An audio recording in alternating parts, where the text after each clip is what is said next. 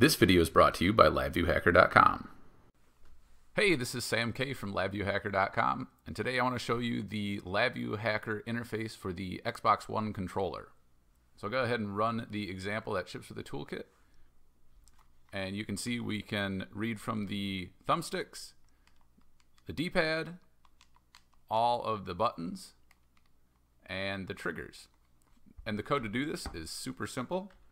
We're using a polling method here. Just open a connection to the controller, read from it, display it on our custom Xbox indicator, and once we're done, we close the connection. If you want something a little bit more advanced, we also support event-based reads. So if you look at the block diagram here, we're using an event structure with a case for each button press, and when a button's pressed, it triggers that event, and we can see it on the front panel. I'll go ahead and run this, and now you can see the raw data from the axes, all the thumbsticks, the triggers, and the D-pad, and when I press a button, it's recorded in my event log. Click the link below to download this free open source toolkit and visit LabViewHacker.com for more interfaces like this one.